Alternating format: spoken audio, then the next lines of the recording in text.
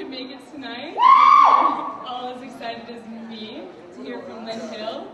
I'm one of the co-coordinators for the Leadership Speaker Series, along with my fellow senior Leah Hume. The series is here to add to your toolbox of leadership skills. There is no one way to be a leader, and the series is not intended to be prescriptive. It's here to prompt reflection and thought regarding your leadership style.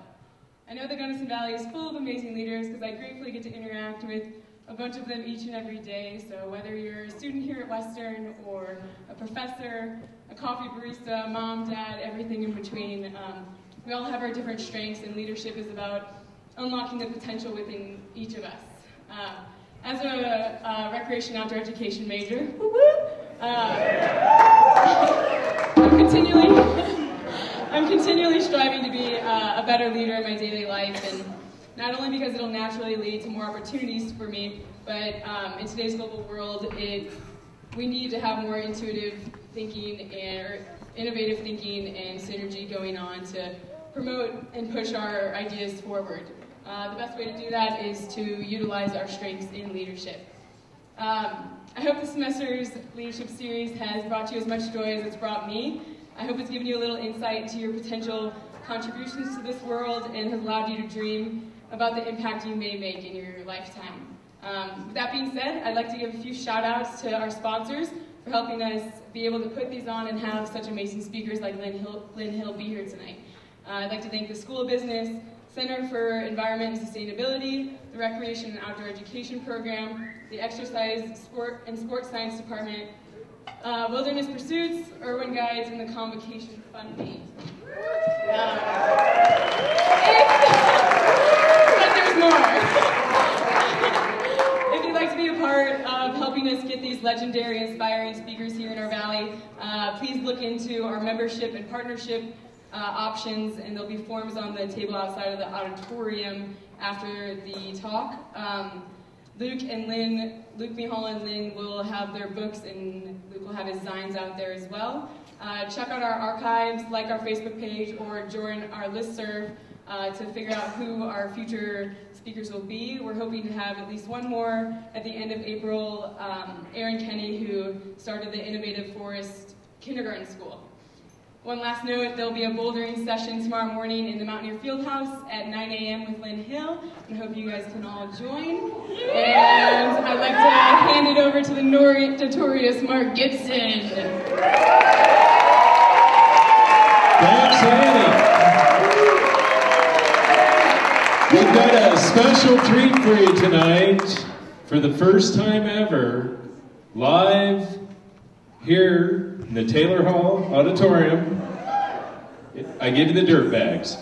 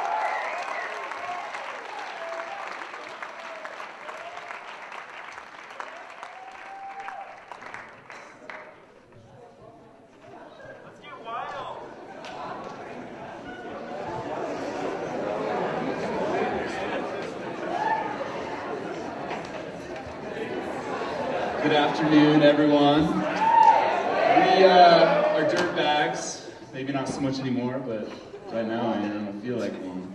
First, I want to shout out to Lynn Hill. I don't know if you remember. I know a lot of us have Lynn Hill stories, but back in '97, I was at the International Climbers Festival, and I had an opportunity to belay her. It's kind of low-key. I short roped her on this 12D that was super reachy. She was having a tough time, and I kept short roping her. She would go, wham! She's like, "That's a sack." And I thought I was doing a good job, but sorry about that. Much better now. Anyway, here to talk about Luke Mihal.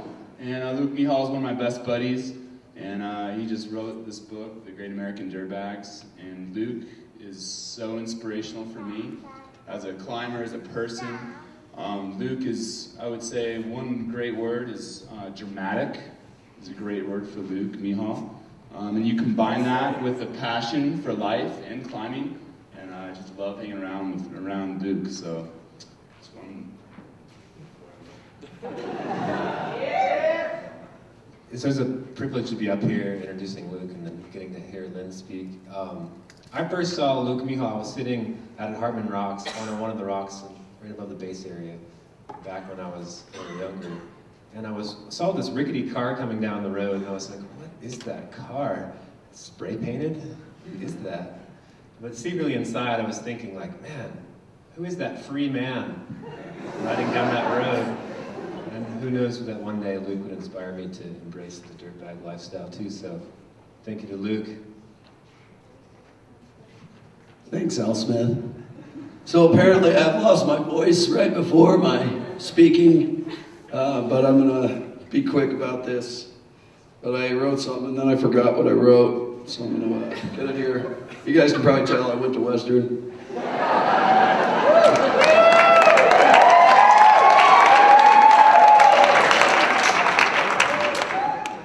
So you're probably asking yourselves at this point, why am I even up here speaking? What credentials do I have? None, really. I do have this piece of paper I brought. It says Western State College. I don't think that means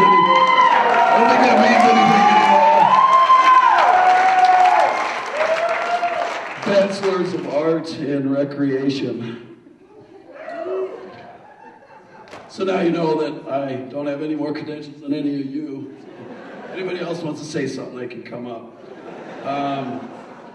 So really talking about, this is where I met Luke Mihal, as we're introducing him. This is where I met these guys too, and a whole bunch of these jokesters back here. All these guys that have become, and ladies that have become my very close friends over the years. My greatest memory of Luke is I had just gotten a job at Palisades. Probably one of the greatest restaurants Gunnison has to offer. I was washing dishes in the back, and the only way I could describe Luke at this time was a hippie. Comes back in the dish pit. It's like, hey man, I heard you're on the rescue team.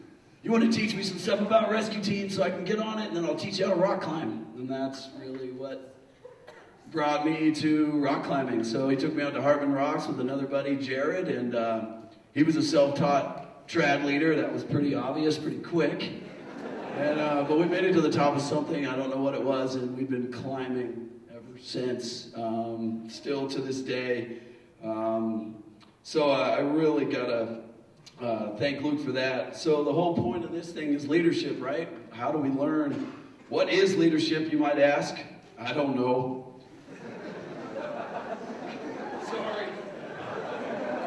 I don't know what leadership is, and I've been paid professional leader for the last 14 years. So yes, all of you wondering, you can make a living with a degree that says recreation, just so that you all know that.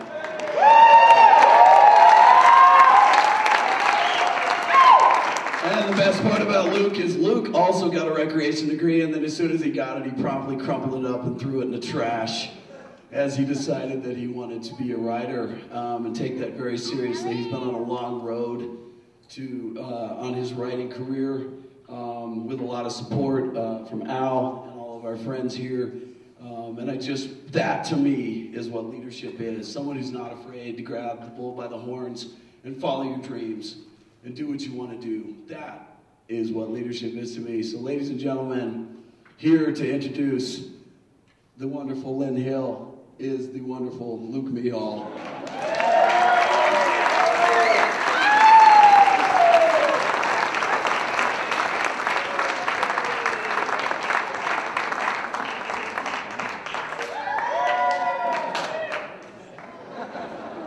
Thank you. Somebody used them. And this seems pretty good here. I found this dead rose in the trash, and I'm now going to give it to you.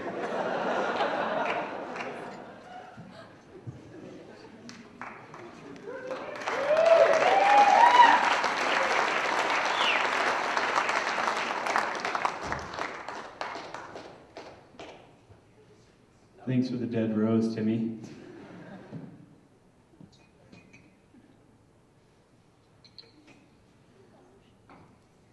So I am incredibly psyched to be here tonight. Usually there's some sort of like warm up or something that needs to happen, but that has clearly already happened. You guys are warmed up, huh? All right, so I'm incredibly psyched to be here tonight. I went to Western and I graduated 11 years ago, which basically seems impossible, and I know to my professors that probably seems impossible too, but time really flies. And, you know, college is a great situation. And I think what I really remember most from Western is that it transformed me into who I am today. And it really, you know, some people come into college knowing who they are. Some people spend their whole lives knowing who they are. I was not one of those people. And I really found out who I was at Western. And I found my life's work at Western, and that was writing. So I'm just going to get right into it. I know that Lynn is going to say she's a great speaker, she's a great climber, and she's going to have some really intelligent, articulate things to say. And I don't need to be up on this microphone here rambling. So with my writing, I really have been trying to be creative through and through, and to not try to stay stagnant in doing the same thing over and over. So I'm working on some new creative things this year, and I've been holed up in my home office all winter, and I've been writing some things, and I just wanted to read a couple of those things tonight, if you guys don't mind. So when I was here at Western, my path as a writer was very, very slow, and I really didn't decide exactly what I wanted to do for my career until about 2 or 3 years ago, when I actually moved away from Gunnison. I decided I wanted to be a writer, and I wanted to create my own writing. You know, I'd worked for newspapers, and I'd worked in PR, and different things like that. So if you guys are on your path of finding out where your life's work is, sometimes it takes some time. And you know, I'm almost 37 years old, and I'm just now like hitting my stride with what I want to do. So. And I'm a dirtbag, so dirtbags, we get a little more time. And a note on what Timmy was saying about my recreation degree, every time I am out climbing, because I write about climbing a lot, I'm like, you know, I'm working right now. So I don't get paid a lot of money, but if you can find something that this is work, but this is exactly what I would be doing for pleasure, if you can somehow find that, that's an incredible thing. So I'm working on this poem right now for a short film that I'm doing, and this is a brief glimpse into that. It's called Last Thoughts on the Dirtbag. You know, for me, it all began looking for something real in this world, something real. Something I could not find in the mall, I could not find in the bar, I could not find in a car, I could not find trapped in walls. So I started searching. At the time, keep it real was the phrase. The 90s, those were the days. But I was depressed and dreaming of the 60s like something was missing. I wanted Kerouac. I wanted to bring him back.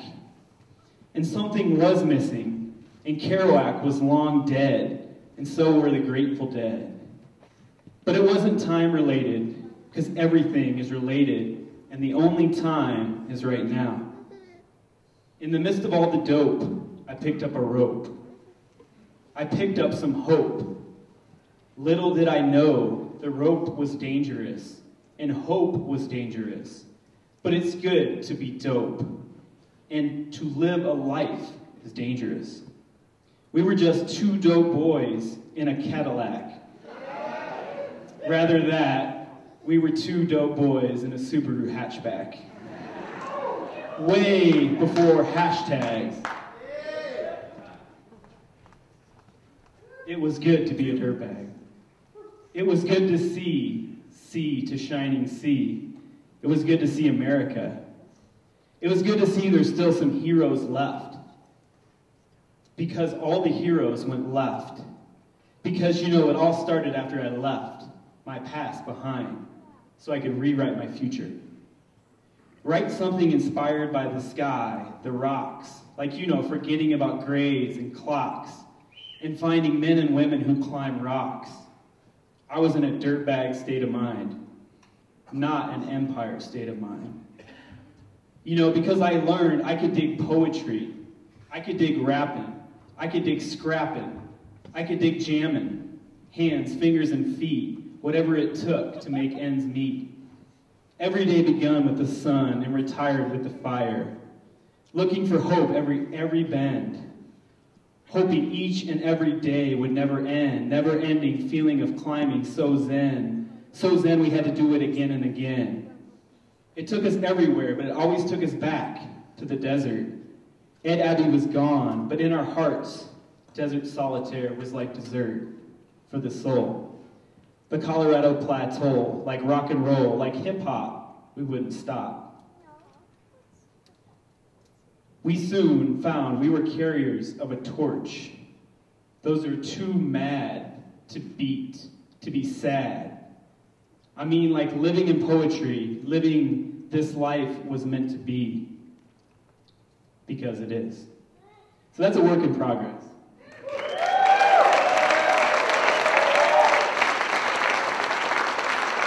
But it's all good. So I'm working on my third book right now. I've got a couple books. We're going to be selling them afterwards, and Lynn's going to be selling her books as well. For me, as a writer, it took a long time to figure out to be a writer, you have to write a lot. You could like publish one article and tell people you're a writer, but if you don't write a lot, you're kind of full of shit. So this chapter is just a work in progress. It's a rough draft of the book I'm working on right now, which is a full-length novel-type book. And so it doesn't really have a name. It's just chapter 21, and I just gave it the title of Water, Food, and a Woman. But the story does not involve water, food, or a woman. And it's about the Black Canyon, which I figured would be appropriate here. So my path as a climber had to face a most real enemy, pure, unadulterated fear. This fear manifested itself in the biggest, baddest canyon, the nearby, intimidating chasm in Colorado, and even the United States, the Black Canyon. The Black, as we called it, was basically in our backyard. Had it been further away, I would have never faced it. Never seen the terror or transcendence it has to offer. Since it was close, only an hour and a half away, there was no other option to face if you really wanted to call yourself a climber. Am I right? My buddy Gene, 514 Gene, had the energy of 10 climbers. One day, when I proposed, we did a big climb in the Black called the Cruise. He was on board with no hesitation. I forgot to do a little preface with this here. So this particular climb, I was actually really inspired by Lynn and her climb of the nose and just her entire climbing career. But I was reading her book, Climbing Free, and she had talked about her different climbing experiences, and I was really amped up to try something big. And I basically, you'll see what happens, but yeah, it's good to bite off more you can chew sometimes. The Black was already in my heart and soul, and it terrified me as much as it inspired me. There was a deep focus you could attain after toiling on the wall all day, and it was that focus, coupled with a chemical that properly facing free releases, that kept me coming back. So Gene and I woke up, ate oatmeal, slammed coffee, pooped, and shouldered the ropes and gear as we slipped into a gully of poison ivy and fear. The sun came up, and we found the base of the route, the Cruise. We were already fatigued and tired, and had we known the angle of repose that an experienced climber has, we would have suggested something else, something smaller, something easier. That said, a climber can only gain experiences through experiences. Everything else is just bullshit. Talk, and the world has enough of that. We looked at each other with the eyes of eternity before we started up. Jean led the first part, a wandering fractured slab that leads to the base of a giant wide crack. As I belayed and looked up at the wall in front of us seemed infinite. The top was so far away I couldn't conceptualize an end in sight. And these are the greatest climbs, when one is fully engaged with the experience, having no idea how it will turn out. The off-width, wide crack was my lead. I wanted it, but only in the concept of an idea. The actual climbing of the crack was part horror, part beauty. The crack, wide enough to get my elbows and knees in, made me work for it. The Gunnison River slowly roared below, and soon my voice would be muffled. We could only communicate in the brotherhood of rope. When I would pull up the rope to Gene, he would know exactly what I was doing. When I ran out of rope and pulled it tight to Gene, he would have to start climbing. 2 figure eights knotted together, 2 knots of eternity on each end of a rope length. Jamming my elbows and knees in fear, a simple math equation, a puzzle that demanded athleticism and the management of the mind. I was also climbing like an amateur. Even though I had a couple Black Canyon climbs under my belt, I still fumbled and made movements like a scared beginner. I wore a small pack filled with a hydration bladder and snacks for the climb. Pears and lemon bars that my girlfriend had made. Not good snacks, especially when you're climbing in an off-width. As I was 100 feet from Gene, my body slammed in the crack. I felt a sensation of water dripping down my back. The hydration bladder had leaked, and it dripped all the way down to my feet. I tried to move upwards, and my shoes were covered in water. I didn't have a piece of gear in for the last 20 feet, and I panicked. My heart beat faster than it ever had in my entire life. Relax, breathe. These are rarely followed but useful mantras in everyday life. In climbing, a simple mantra can keep you alive. The fear is always greater than everything else. Just tell yourself. Just breathe. You can get through this.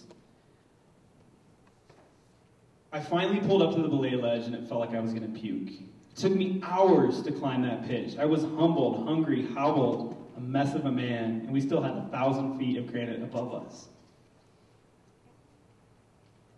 On my next lead, I got off route, wandering up a granite slab to nowhere, and then finally climbing back down. We were barely halfway up the wall and had only an hour of daylight left. I finally got back en route and made a belay at the base of a massive flake. When Gene reached my perch, the sun had set. We had several pitches to go, probably 700 feet, and we talked it out. We were both so exhausted, we both couldn't bear to continue in the darkness. We didn't want to go down either because we would have to leave all of our pieces as anchors, hundreds of dollars in gear, our most valuable and important possessions at the time. So we hunkered down, our first benighment. Time stopped. A great darkness overcame us. It finally happened. An epic mistake of inefficiency. It was not like some climbing mistakes, though. All we had to do was face the suffering of the moment, not injury or death. Sure, you could die in a benighment if the weather moved in and you or your partner became wet and hypothermic. But the clear, stark sky suggested that would happen. That would not happen. We just had to suffer. And we did. We didn't speak for a while, not out of anger towards one another, but for indifference at the situation. We were supposed to be celebrating on the rim, with the darkness below. Instead, we drank nothing. Our water was gone, and we were one with the darkness. The ledge was just enough to sit upon, nothing else. We started to shiver and huddled together, wrapping the rope around us for some warmth. We were too cold and uncomfortable to sleep. An eternity went by, and another eternity. We checked our watch for the time, and we were always disappointed.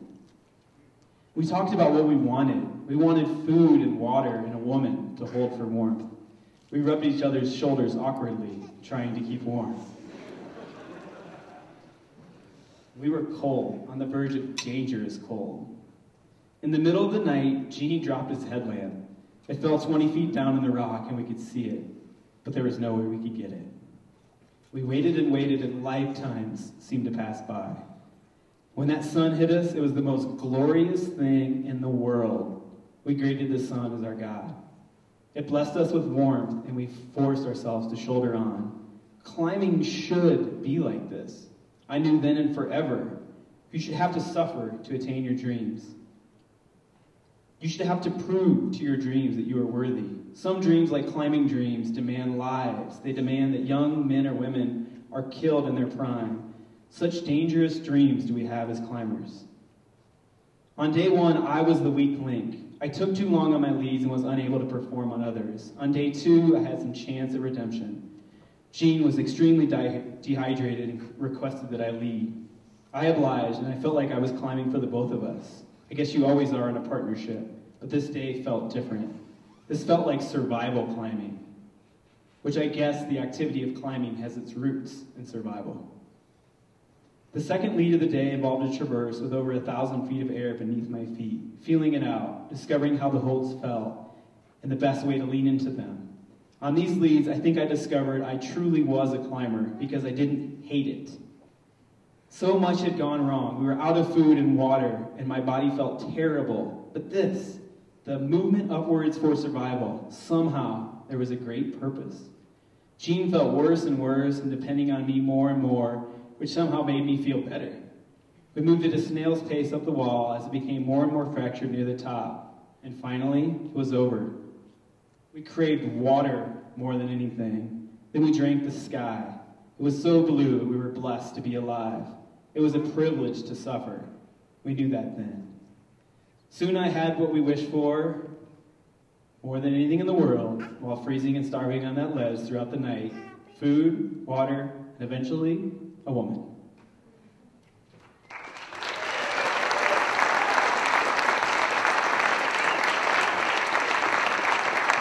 So there's two of us climbers that you're going to hear speak tonight, and only one of them is a legend, and that's our next speaker, Lynn Hill.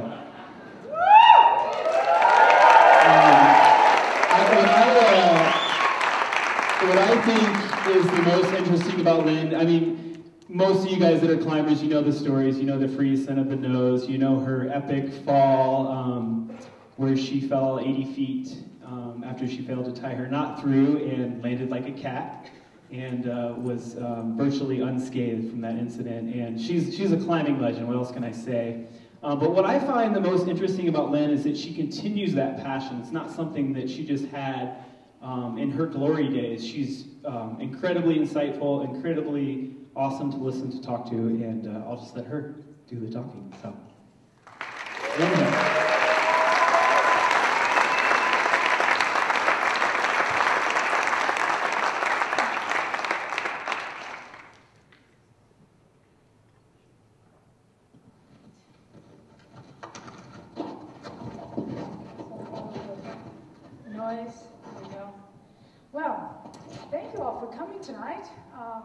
This is a really great community. I can feel the warmth of all you dirt bags and college students. Where should I stand so it doesn't do that?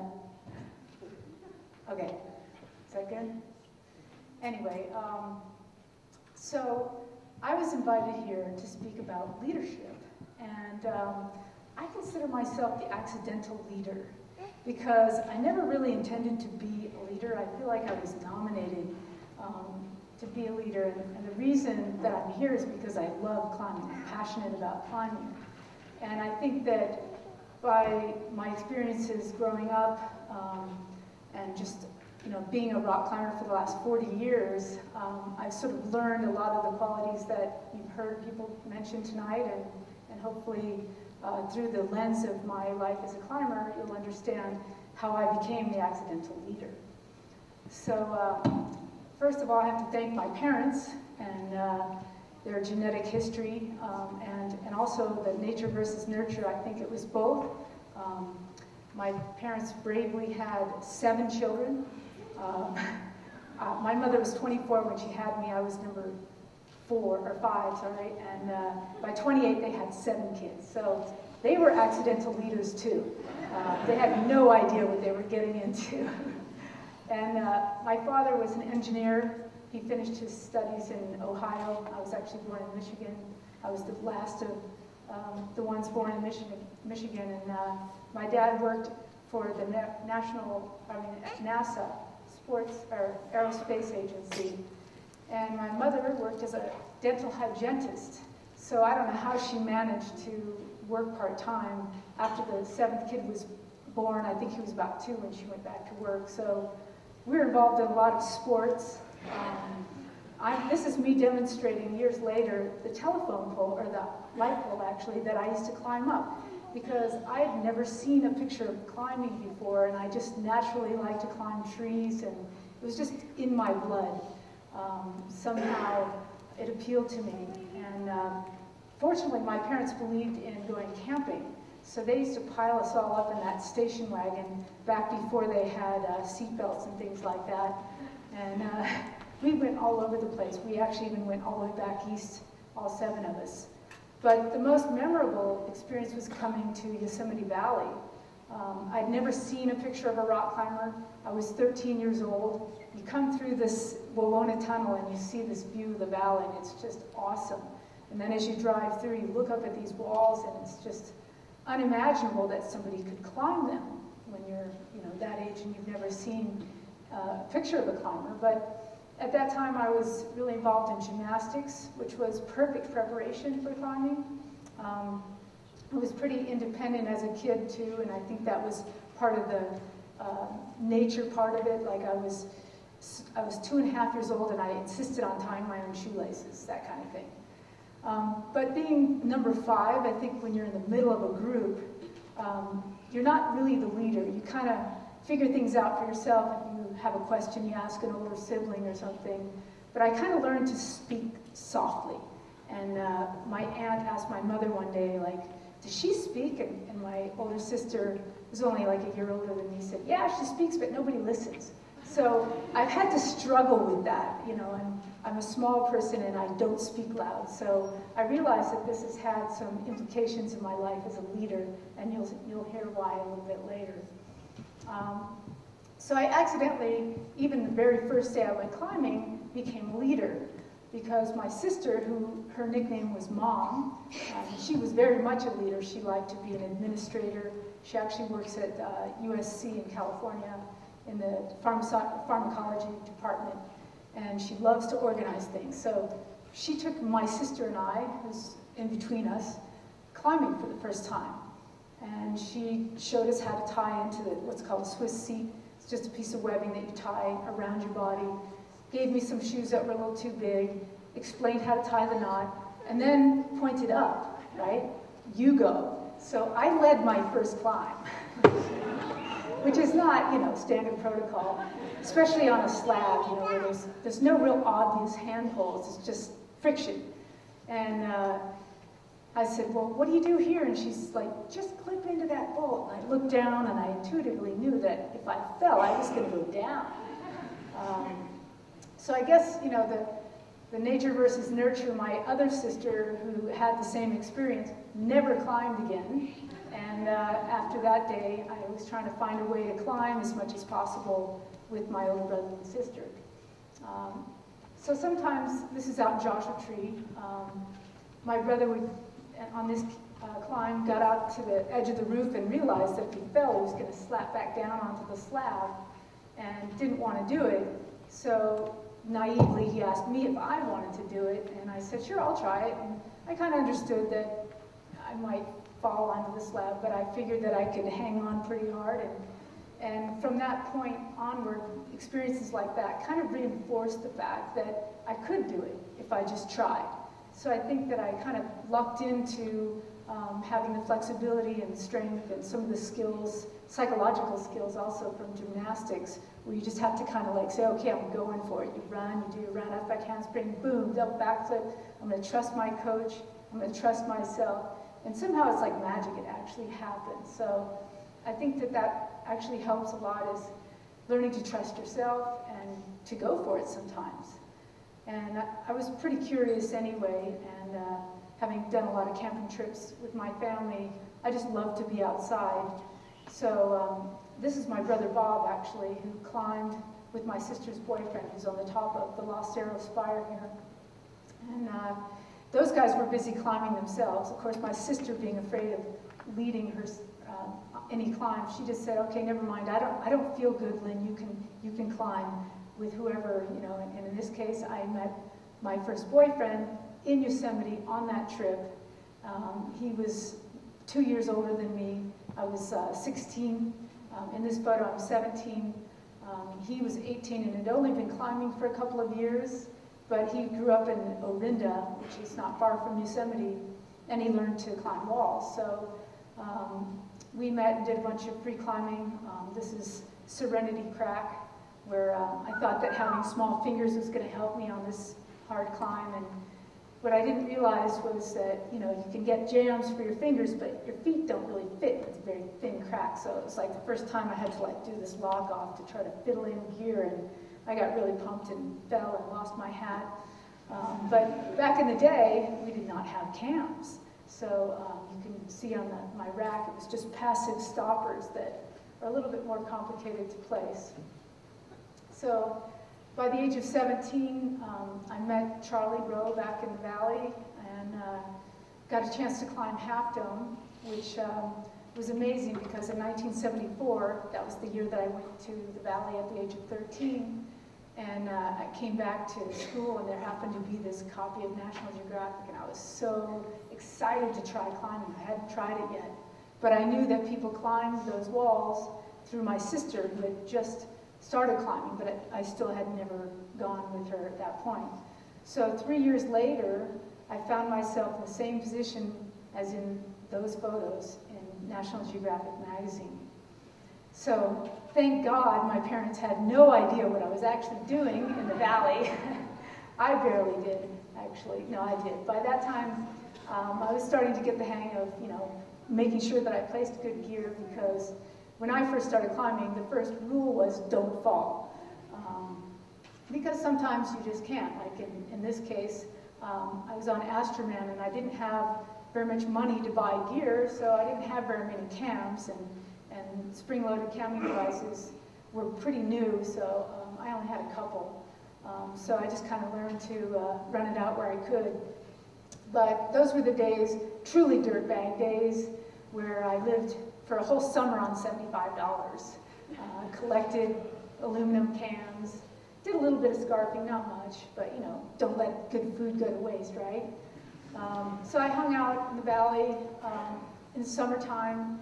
I scraped together money from fast food jobs, minimum wage, hung out with characters like John Long. This is a group of friends, John Yablonsky, Dean Fidelman. He's the photographer that did a lot of the work that you saw in Stone Master's book and Valley Uprising. That's me with my eyes closed and John Long. And met people like John Backer as well. And we were kind of a community that lived, we lived in Southern California, but we would see each other up in the valley in the summertime. There are also some beautiful areas, a little bit between the valley and Southern Cal, like the Needles of California. This is my good friend, Mari Dingery, who I've known for almost 40 years. She was a very important person for me as a woman, because back then there weren't very many women climbing, and we were just accepted as part of the group. And as Mari eloquently said one day, the rock doesn't discriminate. So we had our own style and approach that was respected by the guys, and we were, you know, an encouraging team. We climbed the Shield together. It took us 6 days. We had no idea what we were doing. We didn't really know about the real small pitons, birds, and these knife blades. We just knew the concept that if they didn't go in all the way, you just tie them off and test them. Took a few falls, you know. Definitely got benighted a few times, more than once. Back in the day, we had what was called the Wonder Lamp, and it was a wonder that it ever worked. Usually it didn't. So you kind of did get used to the school of hard knocks. Sometimes, you know, things wouldn't go the way that you want. And on a big wall, Murphy's Law seemed to be in effect. Anything that can go wrong will go wrong. I was on a small part of the ledge on the nose, and this is Mari and Dean and I at the summit. By the way, Mari and I led everything but one pitch because Dean was afraid. He decided that the height was too much for him, so he's like, you girls just go ahead and lead. So once again, you know, the accidental leader. But I was leaning over to get some water, and I just kind of like kicked like that, and my foot kicked the food bag out of the hall bag, so we had no food the last day. And I've also been on LCAP with no water, kind of at night, just dreaming about water. And unfortunately that time, there was a whole bunch of water at the top of the nose, and we were saved. Thinking, water, I have to drink some, sorry. With my new cup, thanks to Western University.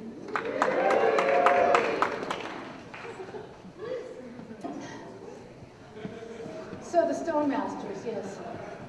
Very quickly, I was adopted into this movement. It was kind of more a philosophy than a real definition of people, but this was one core group, this group of people that you see. Mari was in there. I actually was guiding that day to make some money instead of just working at fast food places. Here's Yabo, who he's kind of a legendary climber who unfortunately is no longer with us.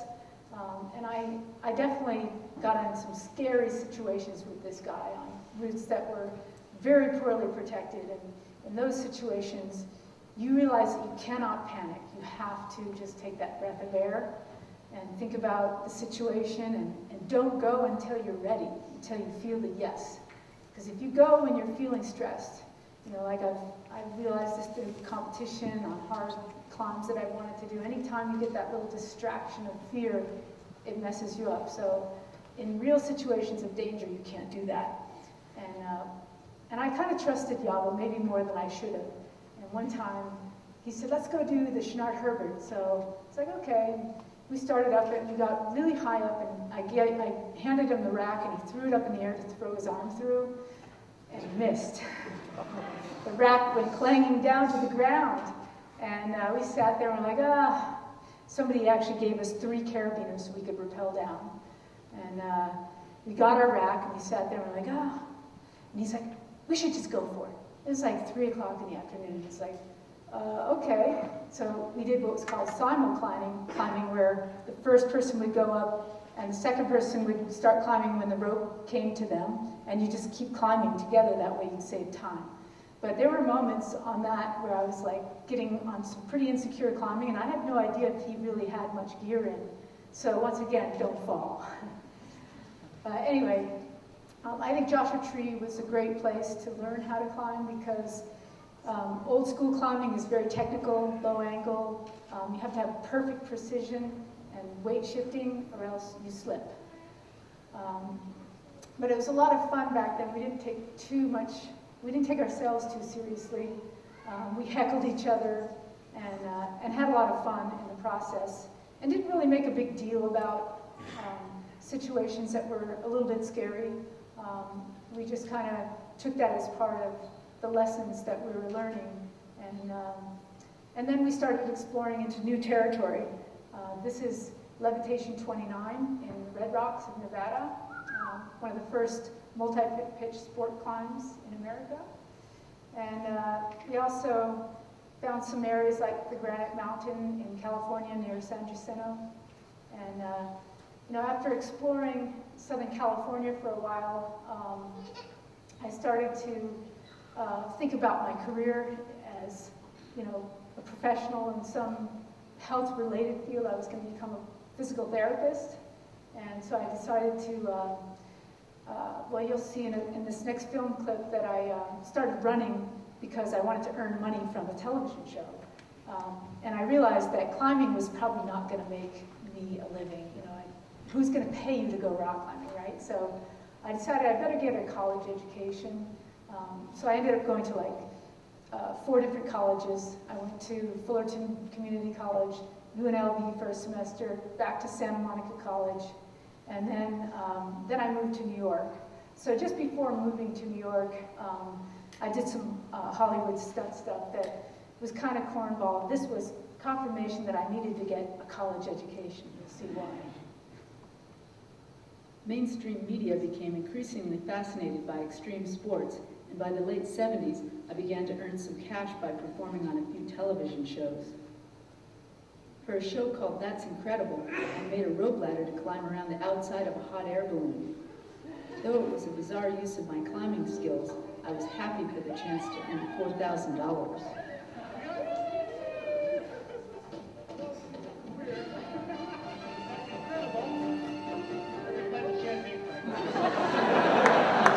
The Survivor the Face competition was another made-for-television show that paid good prize money to the contestants.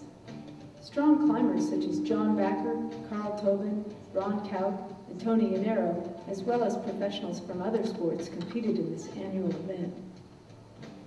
The possibility of earning a large cash prize inspired us to push beyond our comfort zone. My winnings in this competition over the next 4 years, in addition to my earnings in other television shows, helped pay for my college education, inspired me to start running, and opened up many new, unexpected opportunities.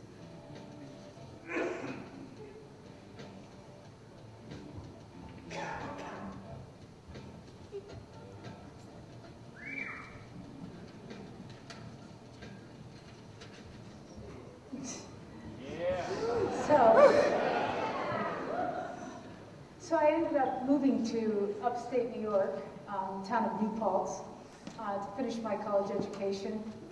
It was a great change for me because it was such a different culture, and it gave me an insight into a completely different way of living in our country. You know, I grew up in California, and it seems like a different country in the East Coast sometimes. The rock was different, the climbing community was different. I continued to push my level as a rock climber and also as a trad climber because the routes are very overhanging with horizontal cracks, so you have to learn how to place oppositional gear like that, and it's quartzite rock. So this is kind of typical, a lot of overhanging formations.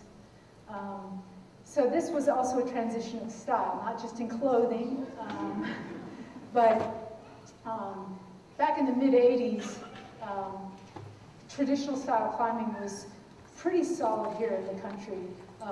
You weren't allowed to hang on a route. If you fell, you had to go straight back down. You weren't allowed to look at anything from above. And we were pretty strict about all that. So it was kind of slow progress coming from the ground if you wanted to do something really hard, because if you fell, you had to just come back down. So this climb, Vandals, was a little bit of a change of style for me because, well, actually the story goes like this. I was walking by the base, and there were sky hooks taped on the rock. And these guys were like, Linny, you're really light. You should go up first and get the gear in. Once again, the accidental leader. And I was like, okay, well, I'll try that. So I got in some gear in this horizontal at the bottom of the frame of this picture here, and then pushed up on the upper face, and there was just a really small RP behind a flake.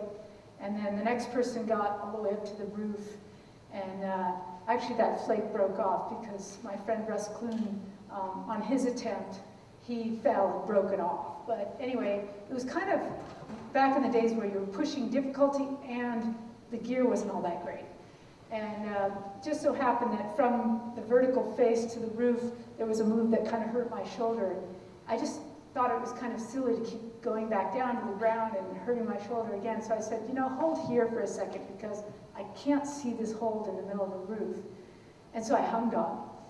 And I knew that that was cheating according to, you know, the ethical style of the day, but I figured that as long as I wasn't hurting anyone and I was honest about the way I climbed with other people, that that was not a bad thing.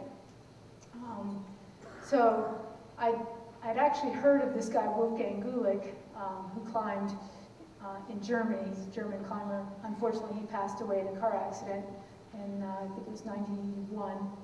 But he pushed the level of free climbing from 514A, 514B. I think he skipped C and went straight to D. And he was known as a hangdogger in the valley. And I remember him giving me a picture of this guy, Bernd Arnold. In East Germany, they climbed barefoot. You're not allowed to use any kind of passive metal protection devices. They just had a minimum of 5 meters between bolts. So it was pretty bold. You were allowed to do shenanigans like that to get the bolts in, but you had to be pretty brave, and you could never start from the top. Sometimes they would do this ridiculous sport of jumping that sometimes would end up poorly. Like I saw this footage of a guy missing and whapping back in and breaking his ribs on one of these towers.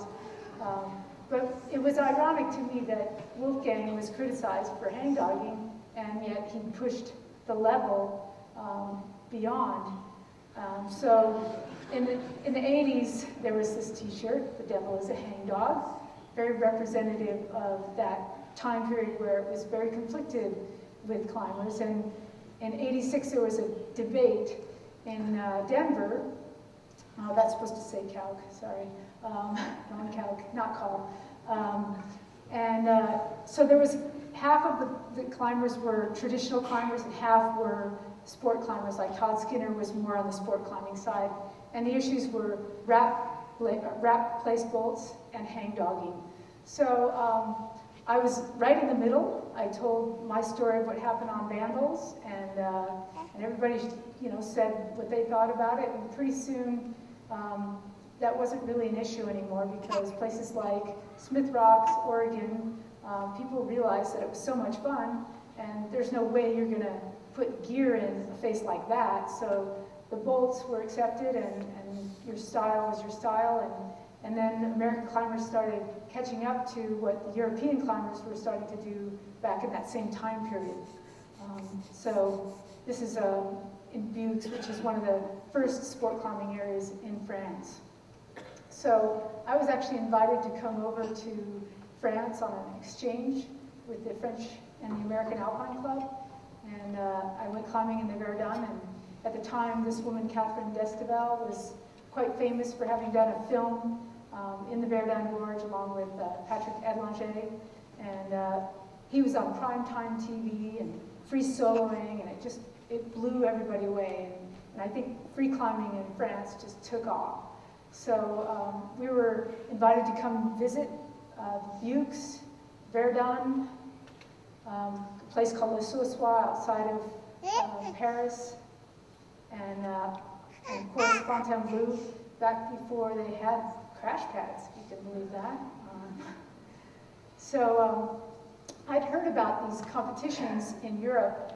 My tour was in '86, and I knew about this international climbing competition in '85 because my friend Russ Clune, who was also involved in that Vandals climb, had gone, and he was a friend of Wolfgang Gluck's, and this guy Manolo is also a very famous Italian climber who actually never did compete. There were some people that said, no, I don't want to do it, it's not my thing, it's not what climbing's about, and there were other people that saw it as an interesting form of climbing. So after my tour there, I met one of the organizers of that competition who invited me back that same summer to compete in Italy. And it was much different than competing in gymnastics or some of the other sports that I did as a kid, because climbing is usually done with your friends in a very casual environment in nature. And it was just so weird that they had kind of altered the rock. They apparently cut down some trees and even put some glue in the rock to make it harder or easier or whatever. And they weren't too sure about how to organize the rules and even change the rules a little bit. But it was difficult to try to quantify how to measure competitions. And the first couple of years they had it on natural rock, which I still would prefer, but I understand that that's really not a sustainable way to have a competition. So eventually they did move them onto walls, artificial walls, a little bit after that. This was actually the first outdoor competition in France, first of its kind actually, in southern France, in the Pyrenees. And I was really blown away by the difference in culture, how much the Europeans embraced the art form of climbing. And these guys, Marc Leministrel's brother Antoine, still today practices dance escalade, does like impromptu street performance and some really creative stuff. So this is actually in a sports stadium in the center of Paris. One of the first of these really interesting walls with voluminous structures sticking out. Turns out that it wasn't as successful as a sport to watch for the stadiums like that, so they never really continued doing them in the sports stadium like that. But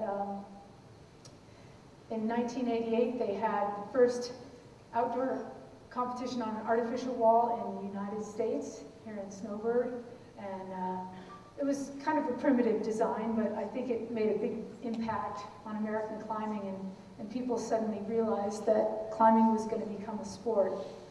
But for me, what it meant was I could push my level of free climbing, earn a little bit of prize money, and go to places like Smith Rocks or out west, because at the time I was still living in New York. So in New York, you obviously can't climb in the winter, and there were no climbing gyms.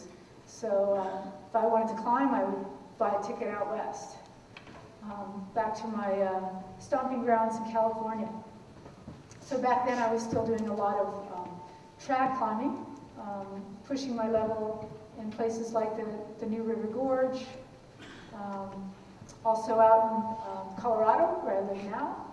I live right down the street from El Dorado Canyon. And in between competitions, I picked this objective to try to do a 514, and it was kind of ironic. One of the first people I met in France on that tour said to me, "A woman will never on-site a 12D." And I just looked at him like, really? How could you say something like that? To me, it's just unthinkable that you would put a limit on somebody like that. And so ironically, here's the route that he did the first ascent of, and it was my first 514.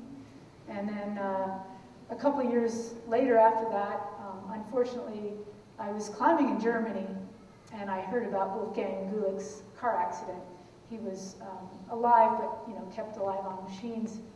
And so I decided that he was such an inspirational person to me, following his passions and being a good spokesperson for the sport and a really kind person, that I would try to do my first 8A on site.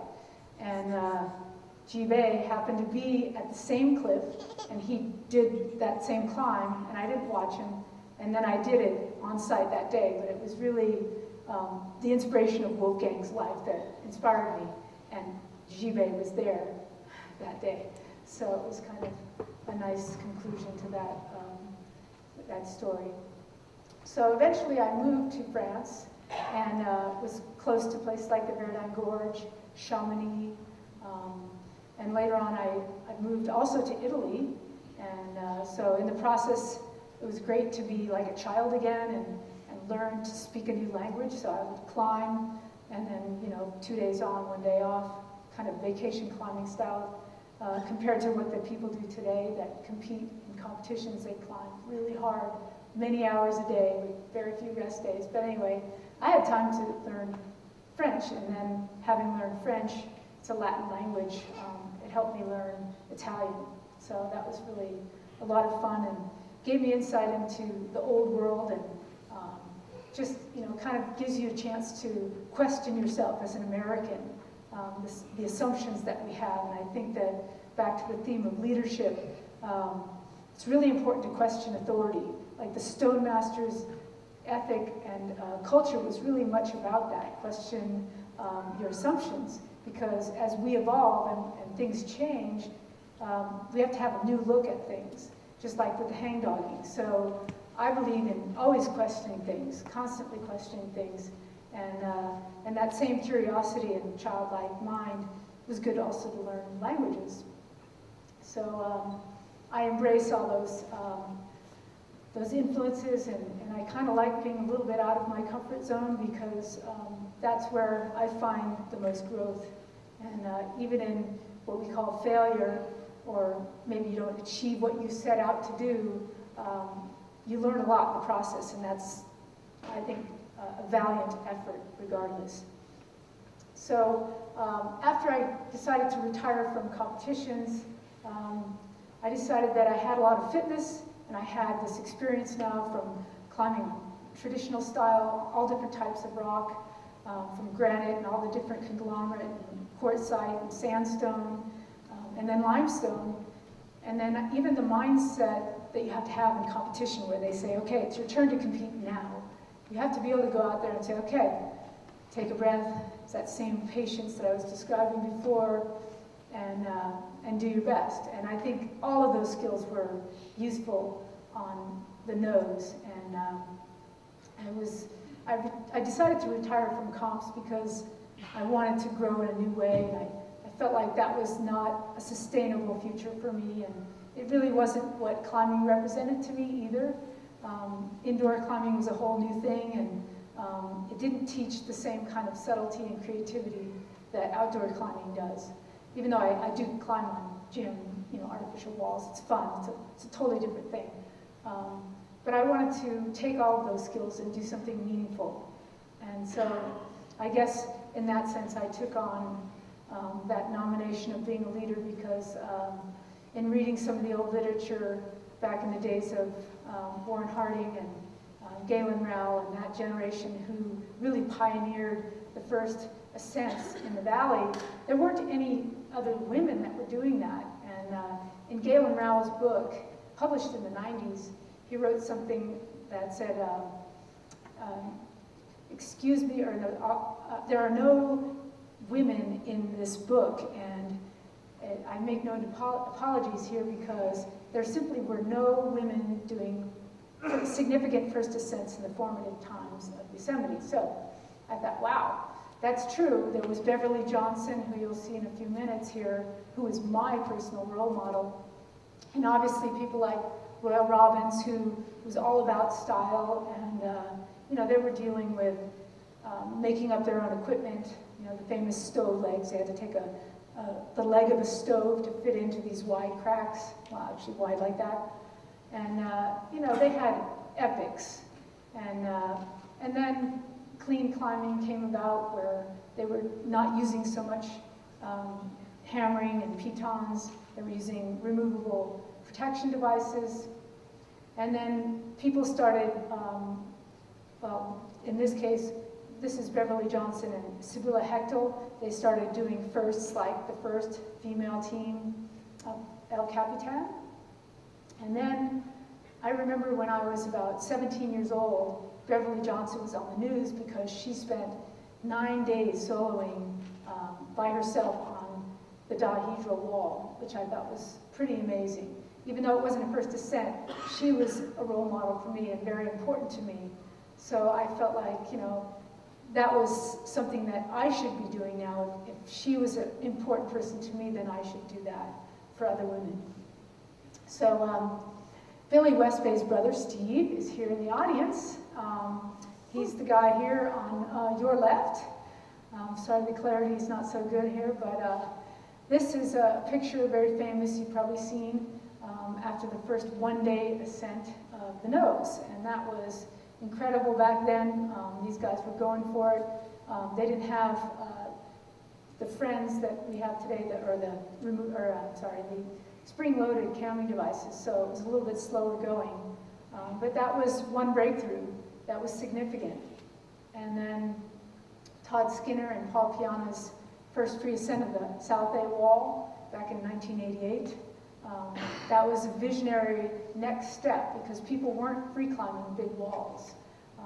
And that was for the cliffs. And once you got up off the ground, it's very comforting to stay in those atriates. The idea of standing out of them and just free climbing it is something that takes a little bit of getting used to.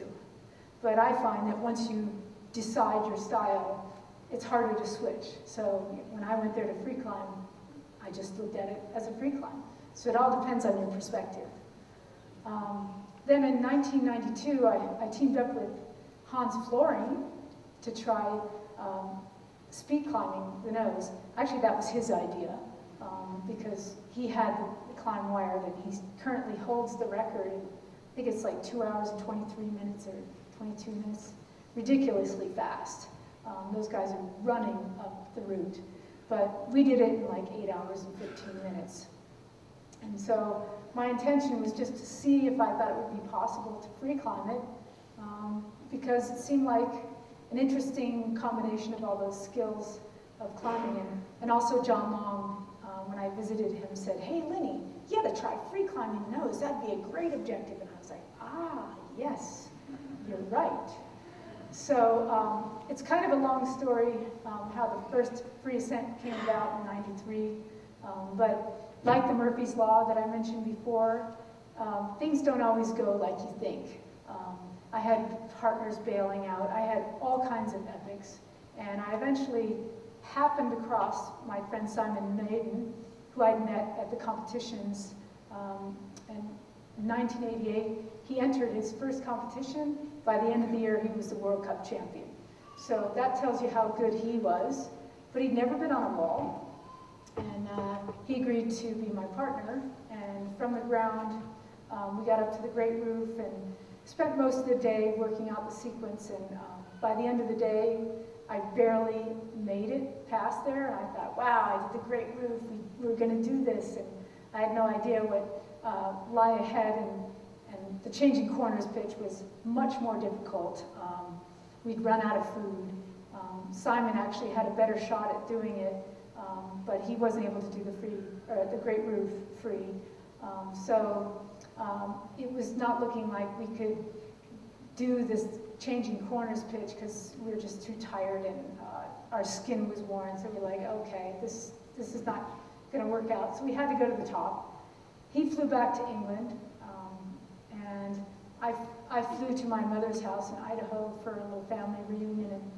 And at that time, when I left, I wasn't sure that I was going to be able to do the route. I was kind of like, well, that was a valiant effort, but it didn't go. And but then I thought, well, it has to go. It's a corner, even if it's like sort of a, not a very good angle for opposition. It must be possible. So I came back with my friend Brooke Sandel, who had put some time into pioneering a little variation on the last pitch, which is not easy. It's a pretty steep little bulge there that kind of zigzags in the beginning to the right of where the overhanging boat ladder goes, and then back left.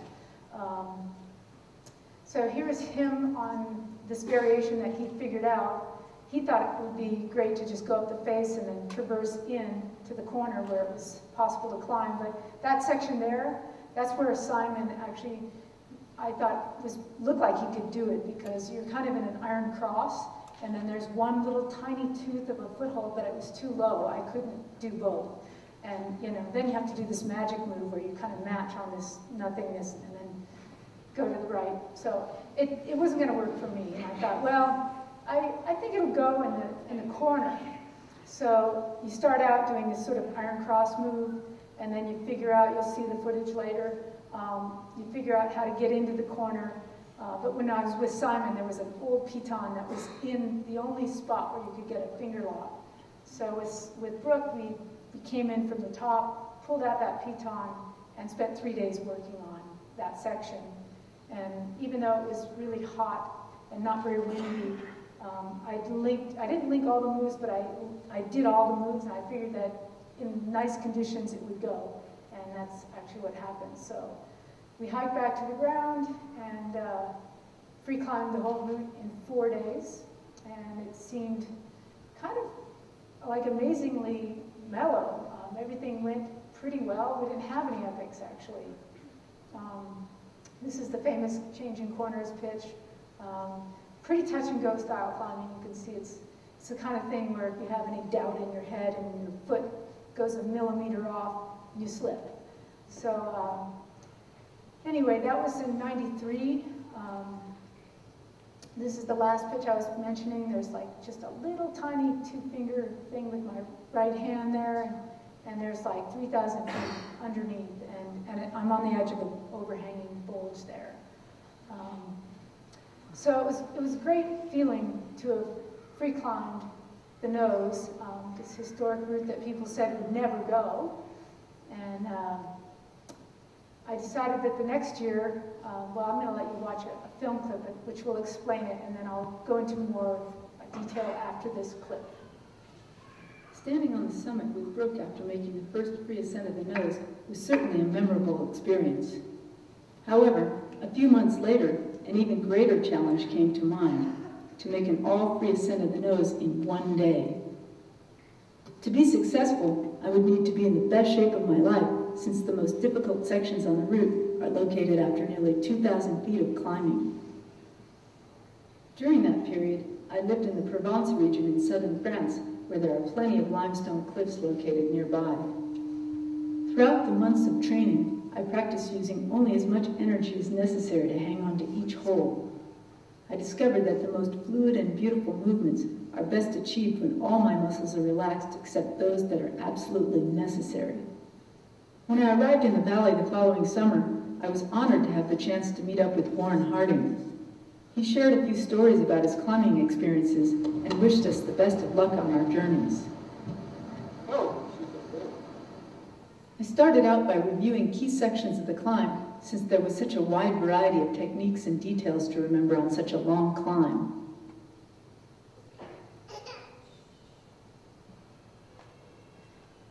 My intention was to free climb this route in the state that I found it, which was not entirely natural due to pin scars, fixed pitons, and even a few chipped holds on the Jardine Traverse. Though the chipped foothold on the start of this pitch was helpful, I would have preferred to try free climbing this section in its natural state, since the spirit of free climbing is about adapting my personal dimensions to the natural features of the rock, not the other way around.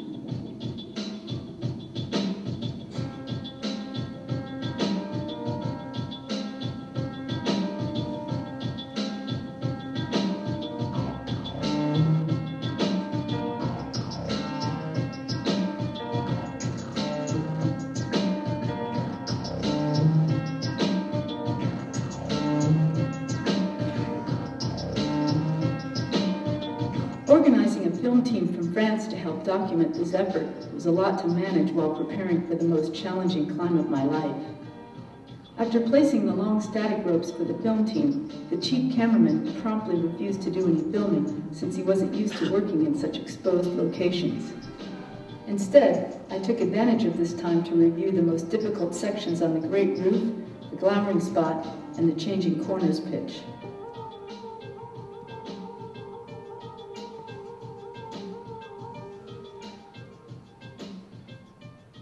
By the time I was ready to attempt the climb from the ground, I was already exhausted.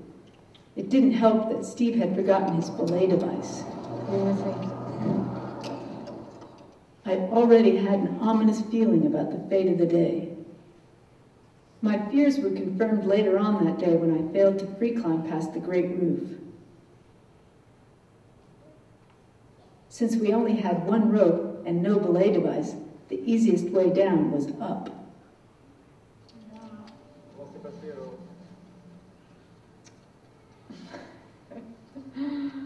Well, What? yeah, I tried very hard on the Great Roof. I got to almost the last move crossing under, and each time, well, in the beginning my foot slipped. Made a few errors. I had no chalk, and it was scorching hot. We had very little water. So in between tries, came down to the belay, sat in the sun, and each time I'd go up and I'd try to get some chalk out of my bag, and there was nothing.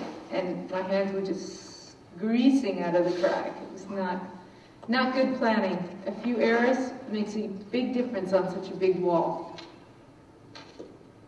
I took several days to rest, regroup, and cultivate a more positive state of mind. Inspired by a 70-year-old Chinese Qigong master, I imagined tapping into an infinitely powerful source of energy and rising upward in its current. On September 19th at 10 p.m., I decided to make another attempt, only this time by the light of the full moon. I climbed through the night so I would arrive underneath the Great Roof during the cool hours of the morning.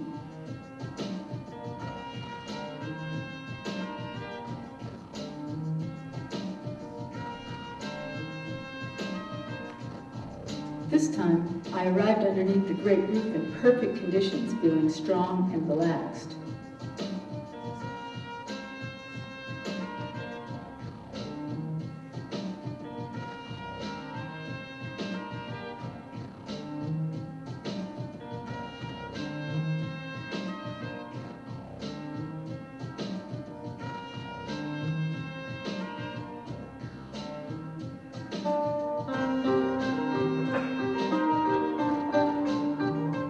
I was quite happy to have red-punted this pitch without a fall. Though I had an unexpected scare when my protection fell out on an insecure section of the glowering spot pitch, I was able to find another piece of protection and continued climbing to the belay. My ultimate goal was to free climb the entire route without a fall, but these hopes vanished after falling on the changing corners pitch. After my third failed attempt, my strength was waning. I knew this would be perhaps the most meaningful ascent of my life, so I tried to cultivate the right state of mind. I thought about all the people in my life who had inspired and supported me. I thought about compassion and about connecting with that infinite source of energy.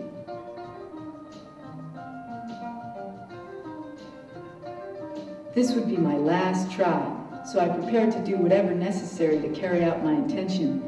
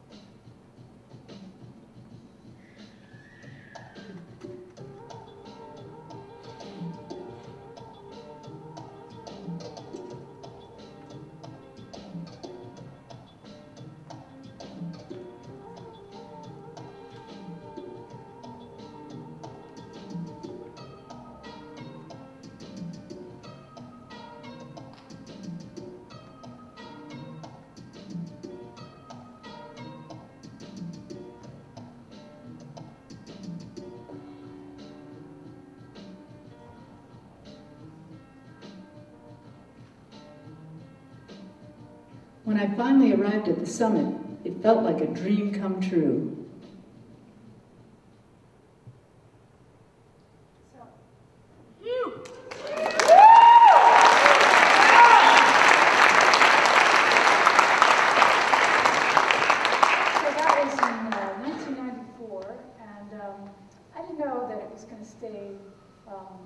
Well, it was repeated 2.5 years later by a guy who spent that amount of time and left a bunch of fixed ropes on it. But the best repeat has been done by Tommy Caldwell and Beth Rodden since. And you'll see some more stuff later on. But I just wanted to say a few words about just the spirit of free climbing this route and what it meant to me. And I think that a lot of people said, oh yeah, she could do it because she had small fingers, which was kind of funny. But I think the real point here is that with passion and discipline and training and preparation and all that stuff, and faith in yourself, you can do what you set out to do. And I think that's really important for you guys as students to understand that you do need to follow your passions and believe in yourself and work really hard, and you can make it. And if at first you don't succeed, you gotta keep trying. Try new methods, because that's kind of what I had to do on this route. To keep trying different things and keep believing in myself and working with people that believed in me. And I think, you know, any team, any company, any kind of group needs to have that kind of dynamic. In climbing, it's usually one person, your partner, that you're relying on, but that's a really important bond. And my friend Steve did a lot of help, you know, like he rebolted some things, of course with the hand drill, because you're not allowed to use a motor drill in Yosemite. And we did that so that people would be safe behind us. And I tried to leave it in the same kind of shape for an aid climber as for a free climber, but yet if you wanted to free climb it, you would have, you know, the bolts where you need it, but it wouldn't change the challenge for an aid climber. So I actually only had Steve put one bolt in, the one you see here. Scott Burke, who repeated it, the one a couple years later, put in another bolt, which made it a lot easier for aid climbers. And I didn't really complain because I think it's a lot better for the free climbing. Because you can see that this corner is pretty sharp. And if you only have one rope and your rope is going up and around the corner where the gear was before, it's a little scary. So I think, you know, for me, climbing is also a consideration of other people. It's not just my ascent, it's how you leave the rock for other people. And, you know, sometimes you just want to leave a nice route that's fun for people and not leave something that's, you know, dangerous that you were able to do because you did some things that were, I don't know, not reported or a little bit an advantage, as opposed to somebody who's coming up on site and trying to do your route. I think it's just something to think about is be fair to other people and leave a nice route for other people to do. So I'm really happy to be part of the history of climbing and help inspire people like Beth Rodden. She's here with Tommy Caldwell in this picture on the Lurking Fear. As most of you know, Tommy is the big hero of Yosemite.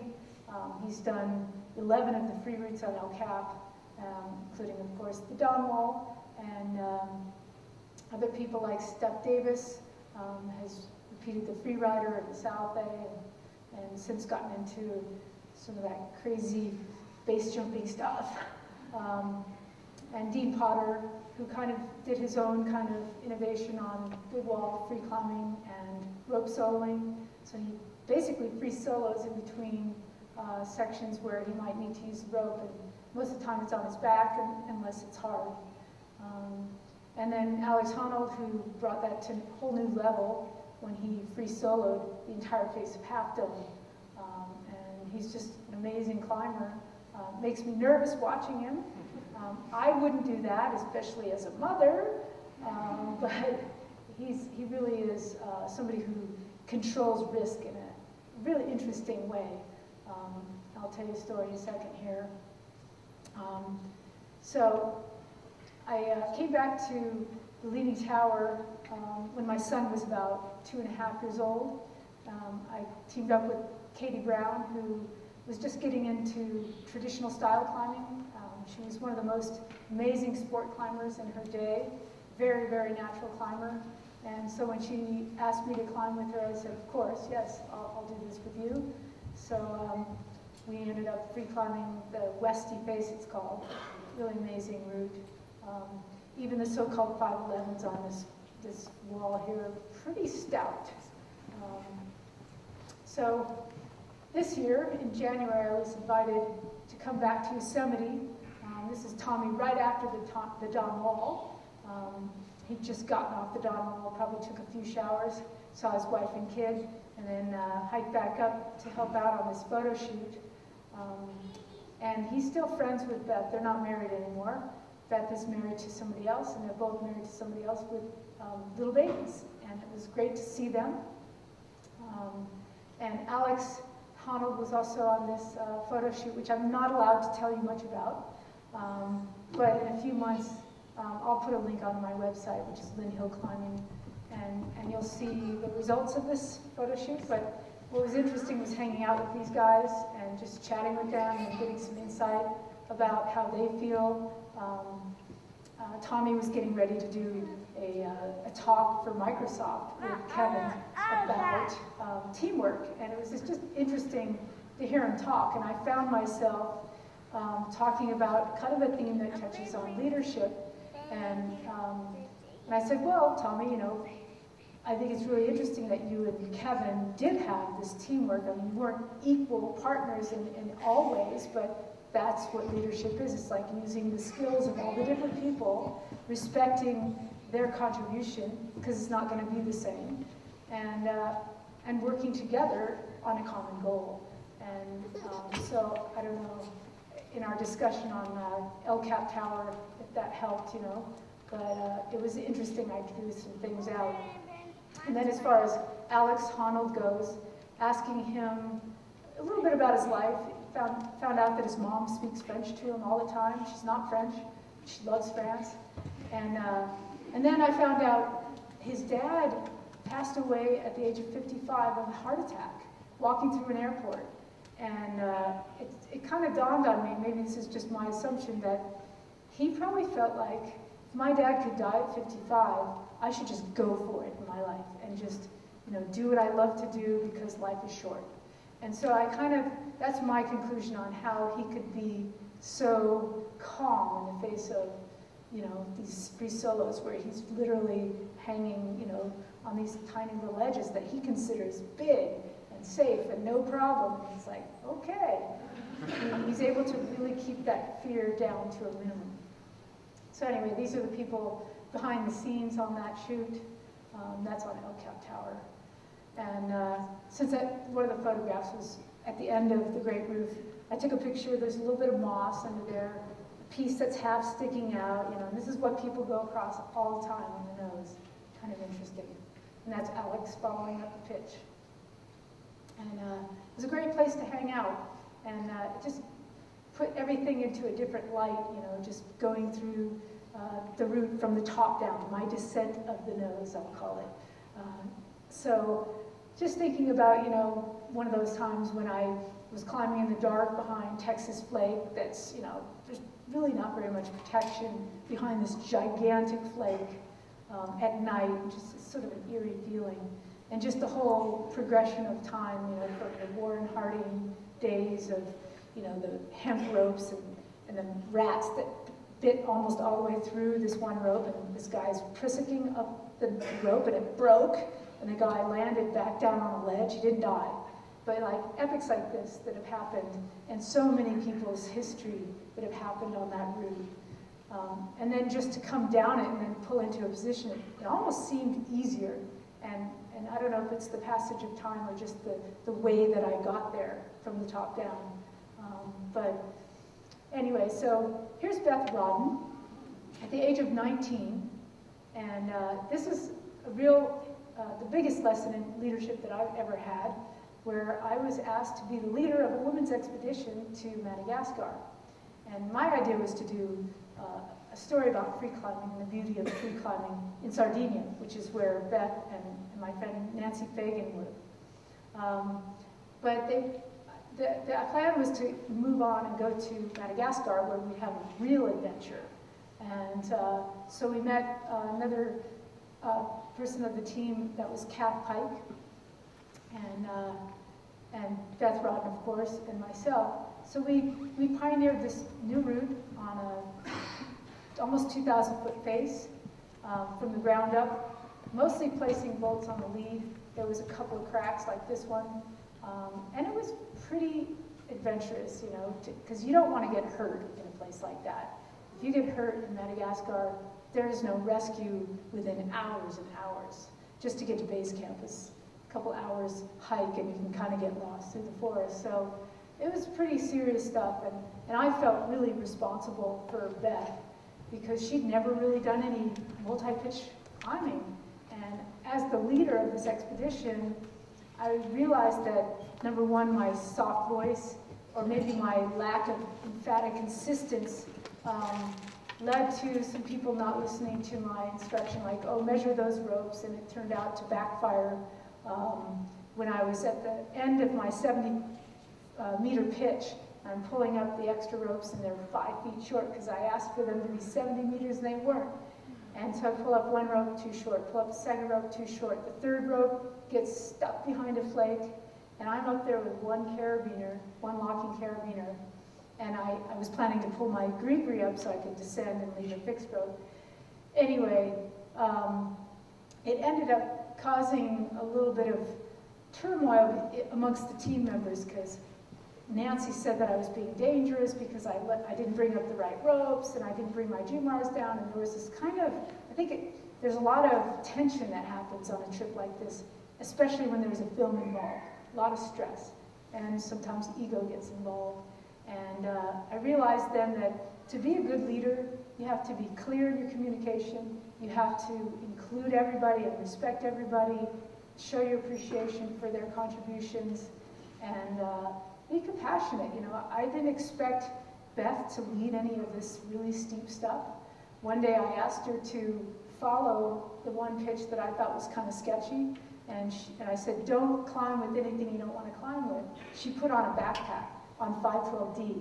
By the end of the pitch, she was crying. And I felt bad, maybe I didn't shout loud enough.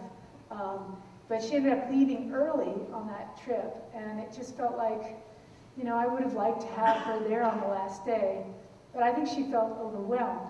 So as a leader, I felt like I didn't bring the group in as well as I could have, and you know, I did do a lot of the leading and a lot of the scary leading, but that's not all that's involved in being a good leader. But I have to say that I think I did inspire Beth, because after that she went back to Yosemite, met Tommy Caldwell, and learned to become quite a competent trad climber, and she's done the hardest crack climb in Yosemite called Meltdown. So I was pretty proud to see that Beth took that initiative to learn to trad climb. The one unfortunate turn was in 2000 when those guys went to Kyrgyzstan. They decided to kind of go to a place that I'd actually been in 1995, it's former Soviet Republic, and we took a helicopter to this remote location for 2.5 weeks. No satellite phone. This is a picture actually of Kitty Calhoun, who was 4 months pregnant. That was pretty bold. I don't think she did much leading, but we were a team of very skilled alpine climbers. I was the one learning from them because though I was, you know, experienced on big wall rock climbing, when it comes to snow and ice, I wasn't. People like Conrad Anker, who's here doing some watercolor painting.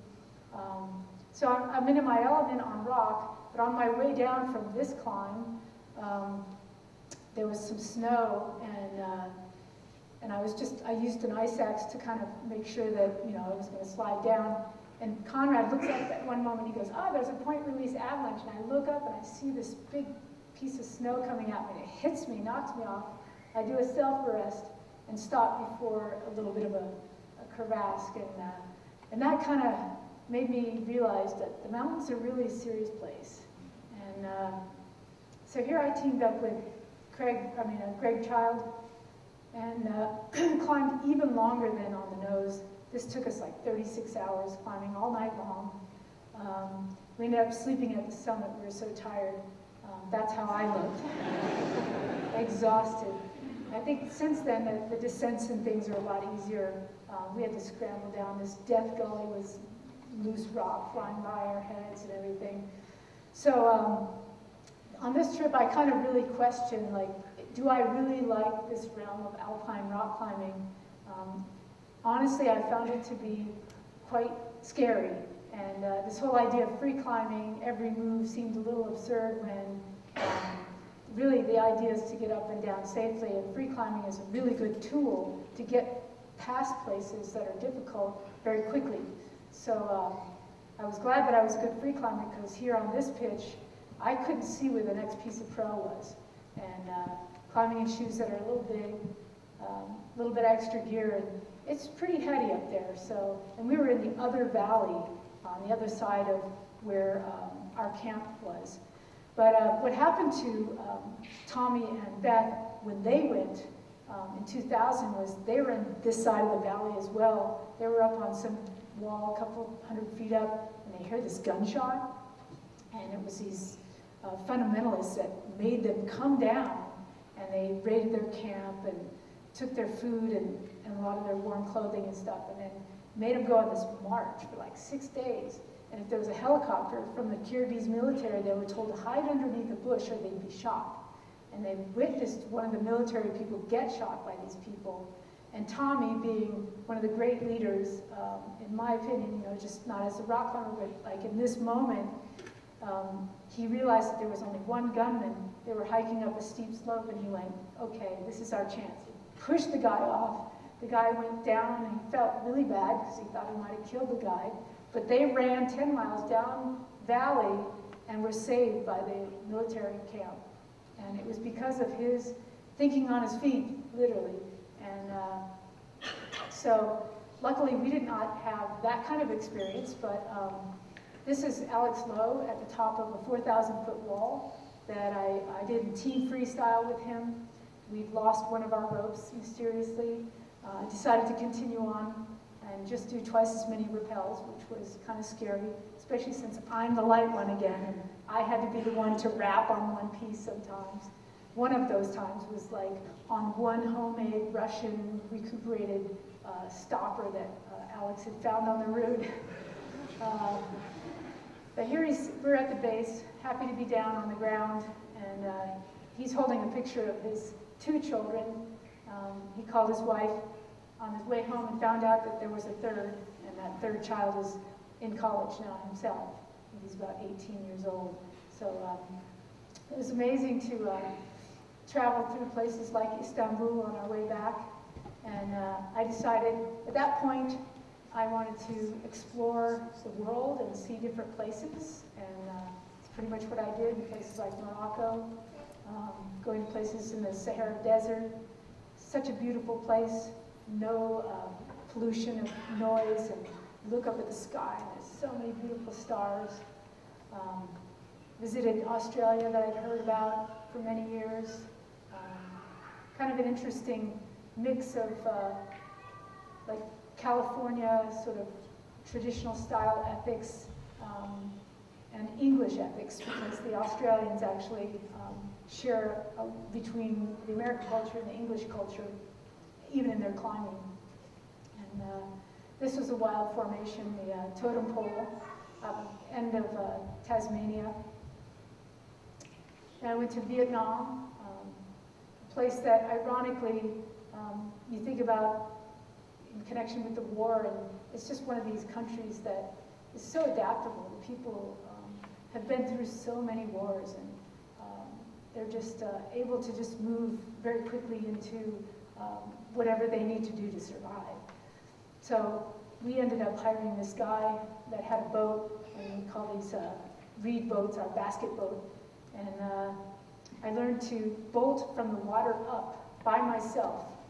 So Todd Skinner was actually kind of in charge of this trip, and he's like, okay, we want to do maximum number of routes, so here, take this drill and go do a route. And it was kind of scary. On this route that I bolted, they dropped me off on this wall by myself, and they left, and there was nobody around. I was all by myself. This is a nice little example of the low tide. And these stalactites are humongous. And Todd pointed out that they're actually mud inside, so you couldn't really trust them completely. But it was interesting to talk with these local people. I had a translator, an American that could speak Vietnamese, and they were asking me, what are you guys looking for up there? And I tried to explain it was like Tai Chi, and, you know, like they were all laughing at me. They thought that was hilarious. But just being on the boats with these people, I realized that their happiness has nothing to do with their material comforts. They're just really simple people and very happy people. Some of the happiest people I've seen actually are some of the poorest in material goods. Also in this place, China, I had the pleasure of going there on the Petzl Rock trip. You notice there's a person that looks like a stalactite in the middle of that gigantic cave. This is like a 4-pitch route. That's on the other side of that arch. But it's been really fun to be a part of this international community, and I think that that's one of the great things about climbing, is that no matter where you're from, we share a lot of the same values, and language and culture don't seem as important as the culture of climbing and the appreciation of those simple values. So after all these travels, seeing people in their local communities and how happy they are in this very simple way of life, I decided to have a kid. And better late than never. I was 42 when I had my son Owen. He's doing like a one-arm pull-up here out of the womb. Actually, I had a cesarean, and the doctor's actually laughing because he's noticing my son like this. He knows that I'm a climber. And this is at about 7 months old with his godfather, Dean Potter, who was born on the very same day, April 14th, coming up. And people always ask me, is your son a climber? And you know, he has all of the qualities of a climber, even his temperament, his determination. He doesn't have a lot of fear. He's pretty open, and it might have had something to do with traveling around with the village, so to speak. When he was only 10 months old, we went to Cuba. That was a pretty amazing experience. We set up a slack line in Havana and taught the locals how to slack line a little bit. And then the locals here in Vinales, which is where the climbing is, these twins are holding on to our babies and babysitting. And it's just a really nice culture. This is the hilarious Timmy O'Neill borrowing the clown's costume. He's one of the funniest people I know. And meeting some of the local climbers who are really good at salsa dancing. This is the town of Vinales. And one of the routes that we left for the locals, Viva la Libertad. And this is the crew in town. So since then, I've taken my son on various trips. That's in El Potrero, Chico, taken him to Italy. And yes, he does climb a little bit. And doesn't matter what language, like he was speaking English and this little boy was speaking Italian, no problem, those guys were buds. And here's my son who's got very good balance. I don't know if it has anything to do with things like this, but I think he probably has good proprioceptor awareness or something. But my son actually would say to you that he's not a climber. It's not his thing, and he does climb and he's pretty natural at it. He's more into parkour, which I'm happy to support, something different than climbing. He likes to play the drums. It's probably good for a kid to be their own person, so I totally support that. And at the same time, I think he should be a part of the crew. This is some old friends. My friend Marty Gingery is sitting right behind Owen, who's got a bag in his hand there, and Michael Klinsky on the right. So I've been, friends with those guys forever. And so at this point in my life, I spend a lot of time raising my son, and I'm working on a technique video. And I think that for me, climbing is mostly intuitive. So you have, I don't know if it's literally true anymore, the right brain, left brain idea, but I'm very analytical, but I'm very intuitive. So what you're seeing here is the analytical part. I'm trying to break down climbing and show the points of opposition here. Oftentimes we're supported by 3 points. So I'm just showing some things about technique. This is just a few photographs, but the video will go through all of the techniques, defining different techniques that are used, because there really isn't much of a source right now for that. And so hopefully that'll be out within the year. And one last point that I wanted to make, having been a professional climber and influenced very highly by the 60s generation, I love what you said, Luke, about Jack Kerouac and all that stuff. It really did impact my life. And I think we were natural environmentalists back then. We thought, leave no trace, leave the rock in its perfect, pristine form. And the world has just gone in the opposite direction with all the things that are going on with fracking. And this is an example of clear cutting, just one of many things. GMO foods. I'm not a fan of any of that. I'm also not a fan of the way that corporations are taking too much of the profit and not giving a fair share to the people. So I'm hoping that this generation does something about that. First you have to recognize it, then you have to get some organization and people behind it and make the change happen. Because right now the way things look is, the people in power, they've written the laws to keep themselves in power so that they can keep making more money. And they don't need more money. What we need is a beautiful earth that we can all enjoy for our future generations, the 7th generation.